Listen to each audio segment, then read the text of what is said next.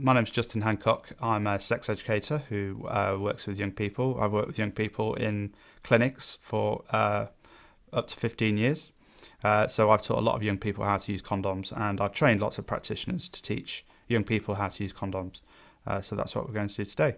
In order to work properly, condoms need to be applied effectively, and often condoms can break if they're not used properly, and also they can feel really uncomfortable.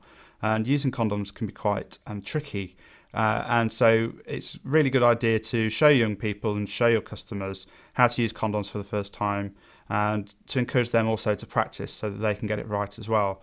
And when you're learning how to do this, it's also a good idea for you to practice. It takes more than one go to be able to do this properly. I've done this thousands of times. It's a good idea to do this in a private consultation room, not in the middle of the pharmacy, and to have a table like this, and to use a condom demonstrator like this, which you can purchase from medical suppliers. And it's a good idea to have the customer sitting opposite you on the table so that they feel they've got a sense of space.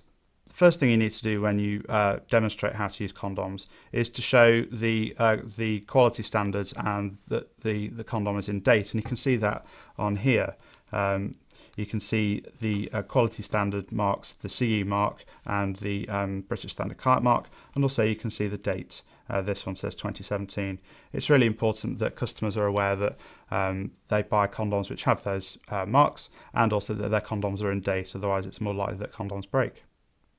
So when showing customers how to open their condom, you first of all need to push the condom down in the packet like that, and use the jagged edge at the top of the condom to rip the top of the packet open, and squeeze it out carefully.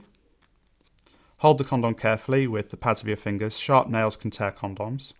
And then make sure that the roll of the condom is on the outside. So I do that by rolling between my thumb and finger, so you know that the roll of the condom is on the outside like that. It's going to roll down the right way. Then squeeze the top 1 or 2 centimeters at the tip of the condom to allow enough space for the semen to collect in the condom. And then put it on top of the penis like this, and just roll down with one hand.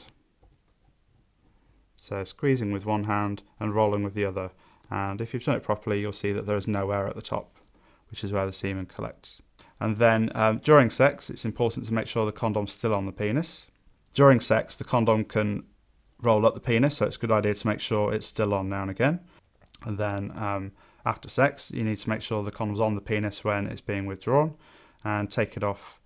They take it off away from their partner,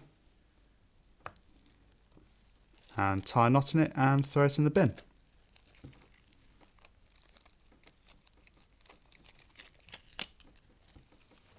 So this can be a little bit awkward, and sometimes the customer can giggle, and it's fine for that to happen and for it to be a bit of a giggle. But just so long as you remain confident and professional at all times, as well as allowing for it to be fun. And if you practice, then you'll be able to manage that much more easily.